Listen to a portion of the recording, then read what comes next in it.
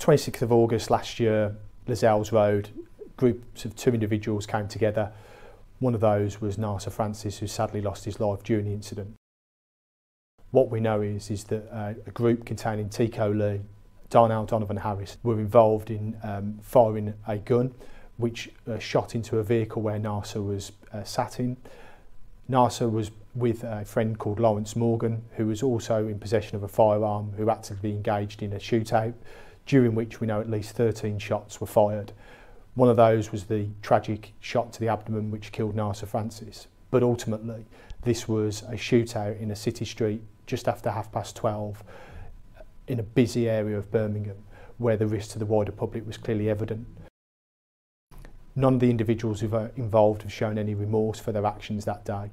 They all left the location and a police investigation commenced, whereby all 4 people who were involved were arrested within 3 days of the incident and subsequently charged and have now been brought to justice for their actions for what took place.